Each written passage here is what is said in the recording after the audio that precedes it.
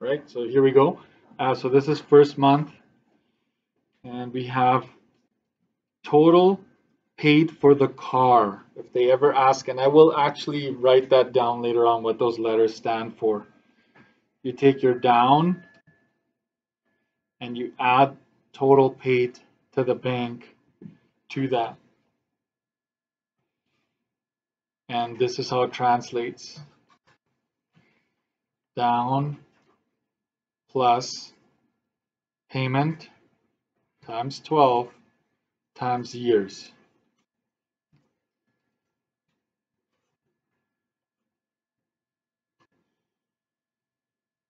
So basically, if you're like, what is TBD? Where did that come from, right? TPB, I mean, it's way up here already, right? It's the same. Like that payment times 12 times years is what we call what you've paid the bank. Okay. What does TPC stands for? Stand for, right? Total paid for car.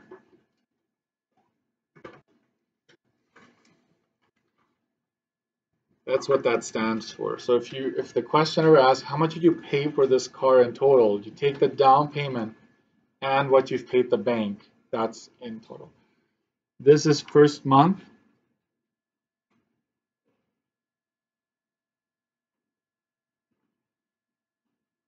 Okay, that lowercase I. This is total interest.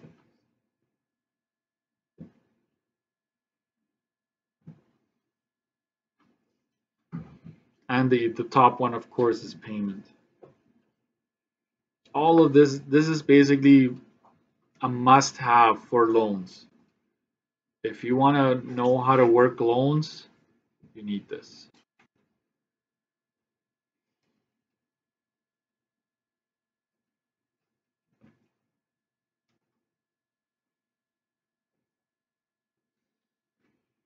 So write this down, and then I'll move over to fuel economy. I'll talk a little bit about fuel economy.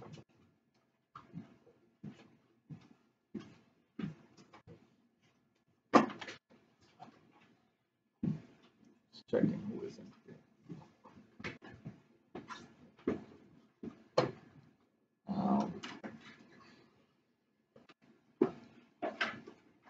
So I'm zooming over now, over to this side right here. Okay, so I'll try to stay in that area. Fuel economy.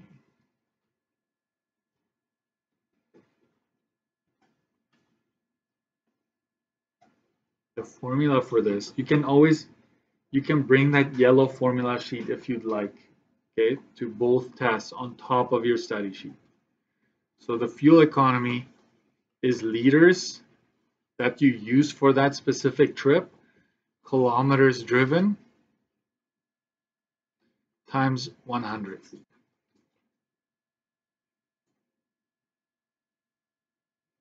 And it will always be stated as liters per 100 kilometers. Right? That's what you're basically, that's how you would add, what you would add to the number you calculate, liters per 100 kilometers of travel.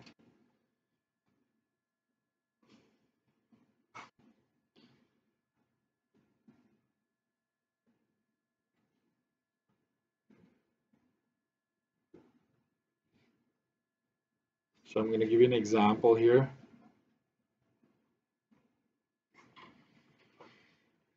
Let's say you have a car that uses 9 liters per 100 kilometers, and that's obviously on average, right?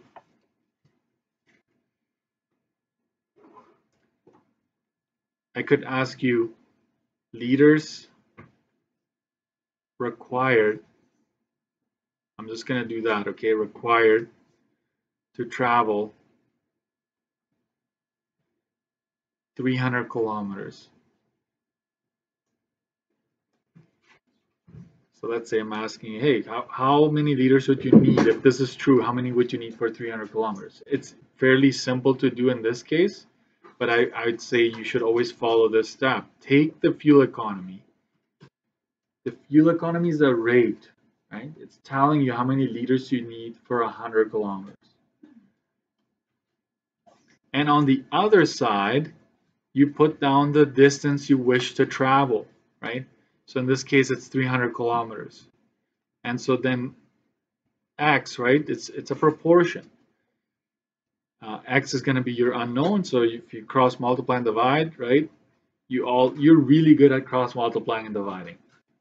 I must say that. Like, I don't know, maybe you had a good teacher before me that just did a very good job at that.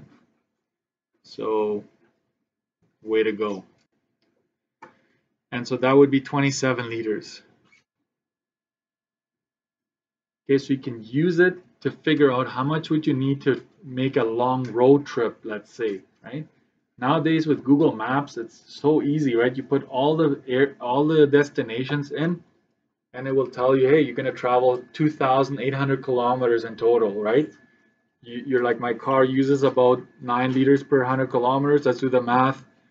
And now you can do the cost, right? Cost of fuel, right? Comma, if fuel is, what is it right now? $3.99, I think. I think it's 1,399 per liter right now. Right? So if you wanted the cost, you just take the liters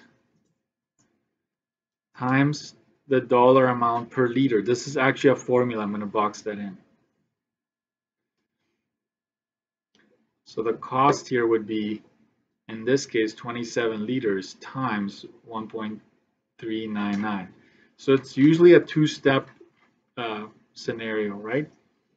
I need to do this.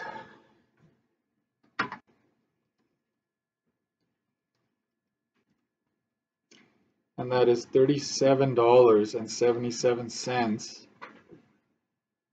to travel these 300 kilometers, right? If they give you a gas price, you need to figure out how many liters you would need. That's the only way to do it, right? Most of the time, this type of question is broken down into A and B. They'll ask you to figure out the liters, then they'll ask you to figure out the cost. Okay? So keep that in mind.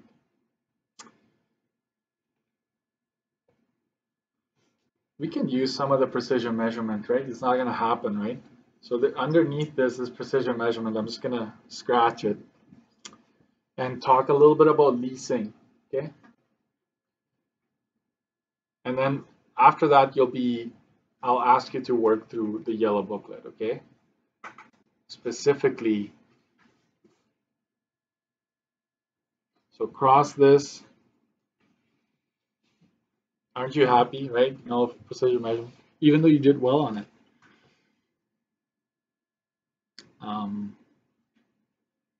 So leasing.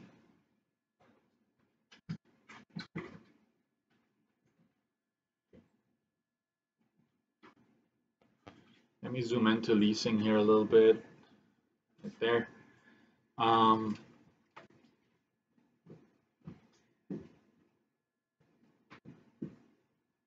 What did I want to say about this? Let me see. Oh yeah. Total lease cost, or cost of lease, right? You got to take your payment. Be very careful here with this. If it says that the payment is not taxed yet, then you would have to add taxes to it, right? And then you multiply it by the number of months that we're dealing with, right? Plus any down payment that may have occurred. The down payment is not taxed. That's very important. I'll just do that, no tax. The down payment on a lease is never taxed, okay? So you got to understand that.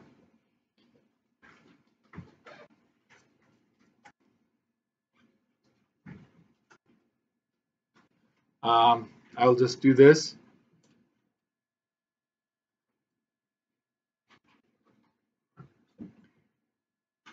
only if payment is before tax.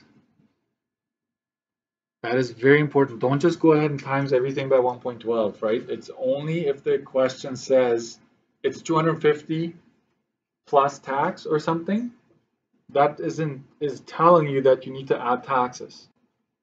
If it's saying 250 including taxes, do not do times 1.12, okay? Because that 250 already includes taxes. So you'd basically omit that 1.12 step and just take your payment, multiply it by the months. All right, so very important that you keep that in mind.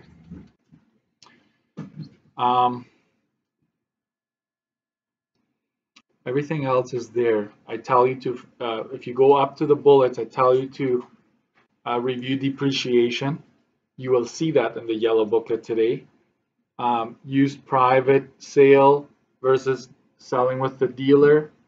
There was a formula for that in the notes. You want the formula again or what?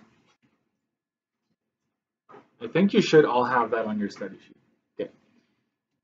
Maybe I will just say this. Don't do this, like find the taxes, the PST, then find the 5% for the GST, do everything beautifully, and then at the end you go, oh, and just in case times 1.12. Don't do that. You're double taxing. Then it's wrong, right? So don't do that, especially if it's a private sale. Make sure you don't mix that up. If you're buying a vehicle and there's a trade-in, make sure you subtract the trade-in before you add taxes, right? I hope I'm just talking to myself. You already know this, right? I'm just reviewing it for myself so I know how to mark it, right? So just make sure trade-in, take it off before taxes are added. And when it's at a dealer, it doesn't matter if it's used or new, it's always 12%. Always. Have a little bit of pros and cons of leasing, okay? So maybe I'll do that here. Lease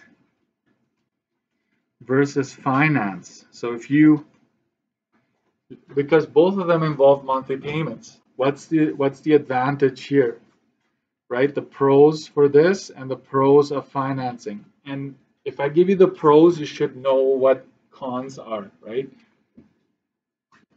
The pros of leasing is lower monthly payment, guaranteed, because when you're financing, you're paying for the entire vehicle. When you're leasing, you're only paying for like the 2 years that you're going to drive it for, right? So it's not as if you compare that same car, you want to buy it brand new or lease it brand new, leasing would always be lower. The pros of financing, you can customize it. And I want you to add something to it when I ask you to do these types of questions. Don't just say customize. I'm doing this just to give you a little bit of a hint, right? You can add a lift kit, you can add LED lights, right? You can add a muffler, yeah, right? A spoiler, whatever. You can do whatever you want. You can customize it because it's technically yours.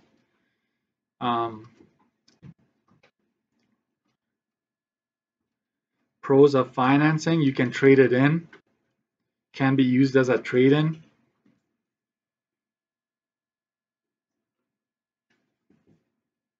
Right? If you want to get a new one, take it to the dealer. They'll give you some for it. You can sell it and then go buy a new one, whatever you want. But you have that. The pros for leasing would be, what was another one? Always drive a new car. You always drive a new car. And that's saying, basically what I'm saying is if you were to lease, if that's what you're going to go for every time, you always drive a new car, versus financing, you keep that car and it's yours, right? You don't keep on getting a new one, and so forth. You also need to have new versus used, right? So I'm just going to talk about the pros here. We did in the booklet, you have everything. The pros of new would be lower maintenance, safer. I'm just going to do 2 there. Pro of used, it is cheaper to insure.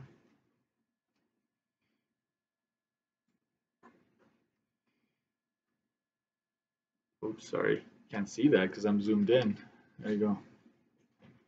Pro of use is cheaper to insure and only pay PST if bought privately. You need to make sure you say that. If bought privately.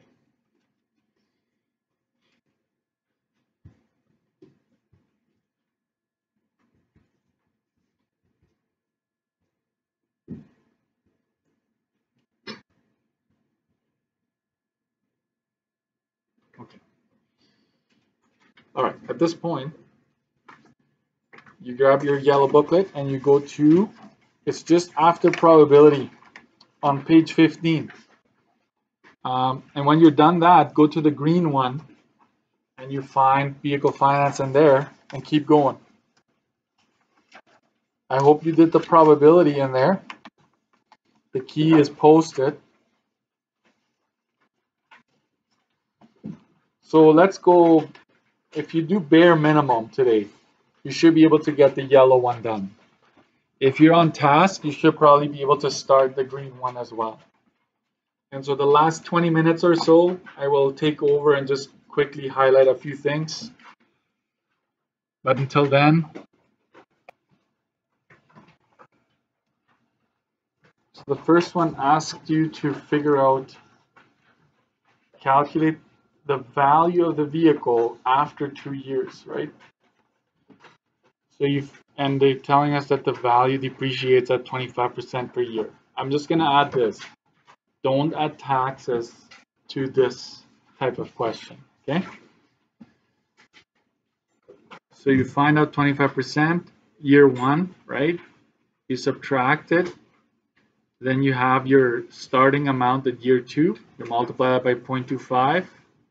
So far you've lost this much, right? So I just went ahead and took that, subtracted it one more time, and then that's what you're left with, right? 19,125. That's it. So if you're following along, just quickly write down the final answer. It'll be on the video, right? So if you need to write it down, I just want to get it done before 3:20 because most of us are going to be leaving. Then there's the fuel economy question, which we basically just did, right? So this is our fuel economy. You should recognize that immediately. Then it's saying that we're going to drive a distance of 258 kilometers. I always set up my fuel economy first. And then I say X number of liters over 258 kilometers. Cross multiply and divide. You end up needing this many kilometers to make that trip. So for B, the cost, I take the liters I require, I multiply it by 1.19, right? And so it's going to cost you $36.84 to travel. Okay, hopefully this makes sense, hopefully. And here, watch what I'm going to do here. I'm going to flip it a little bit. I do both, right? So in this case, they want to justify why you would want to finance instead of leasing. And I just said that financing allows you to eventually own the vehicle. You can modify it. You can sell it anytime. There's no mileage charge. Remember that? Leasing may have a mileage restriction. And so I went right under it. I went advantages of leasing, lower monthly payments, no hassle returns. So I did a little bit of both there, just in case the question flips it on you. Next, we had, this is a parts and labor question. So you add up your parts you add up your hours. So I write down my parts here, and to figure out the labor cost, you got to add up your hours. In this case, it's 2 times $85 per hour. We were told that at the beginning. So the labor turns out to be 170. You add them up, and because it says after tax, right, we need to add 12% to it. That's 929.60. Pop quiz. What do you do if it says taxes only? If it says how much did you pay in taxes alone?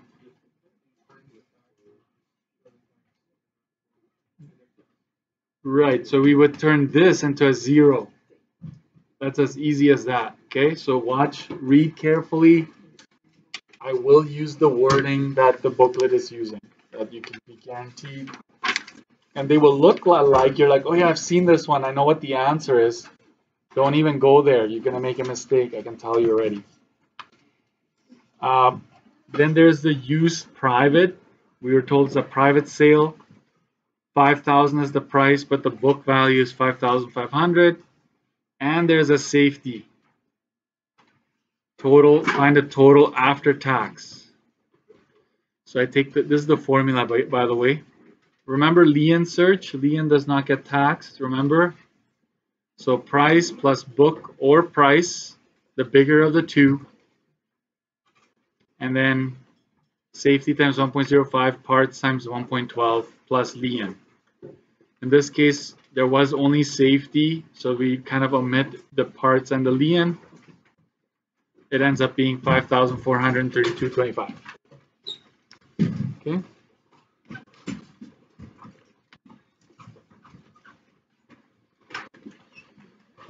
Question 19. We traded it in, right? We take off the trade-in times 1.12. Your answer is 23,374.40 cents for that particular question.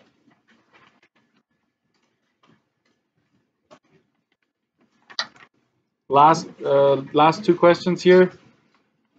You need to have some insurance knowledge. Maybe go back. If you're only driving twice a month, Pleasure is the best one because you can still drive a little bit, but not every day. Okay. All-purpose would not be a good one because you would pay more. Layup is when you park it and no insurance. It works back where I come from, but not here. Paraguay, most people did not have insurance.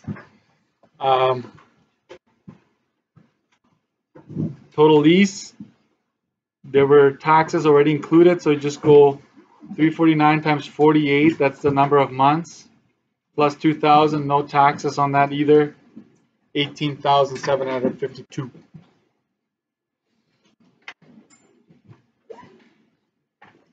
And the green one starts nice and easy if you have a study sheet. 2 disadvantages of leasing. What's one disadvantage? Yeah, Jackie. You can't customize it, all right. Anybody else? What's the big downside of leasing? Kilometers. There's a limit on kilometers, right? Boom, you're done. 2 marks, move on, right?